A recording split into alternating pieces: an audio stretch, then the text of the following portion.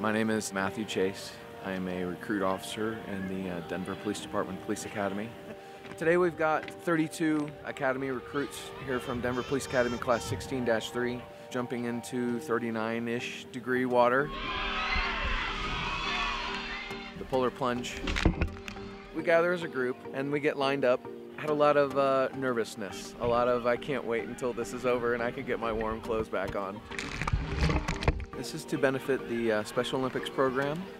In the law enforcement profession, we like to give to the community. We like to participate in the community, and big effort in that is to put forth a lot of time and effort and raising funds and participating in the Special Olympics program. We raised over $11,200 as a team.